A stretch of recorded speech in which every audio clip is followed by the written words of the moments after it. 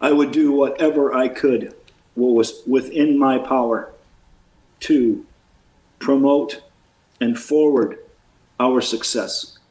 I would sacrifice myself in any manner asked.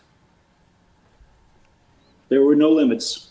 I would do whatever it took to what I could possibly do in my limited knowledge and experience to play my role to the best of my ability to make us successful.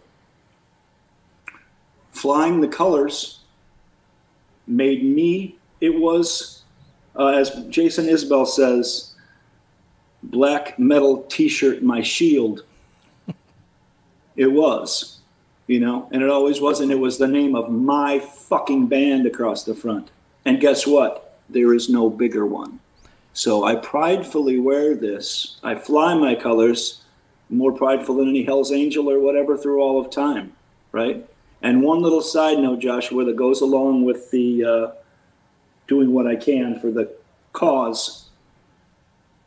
If you go back and you talk to the guy after the show that comes to tell Lars about the dough, you know, says, by the way, Jay, you know the executioner shirt you've been wearing the last 3 days? It's outsold everything else by 40%. Right. So take that with you, okay? And that means, and everybody gets that money, right. Okay? Manager, crew guy, band guy, everybody shares in that money, okay? There you go, bro.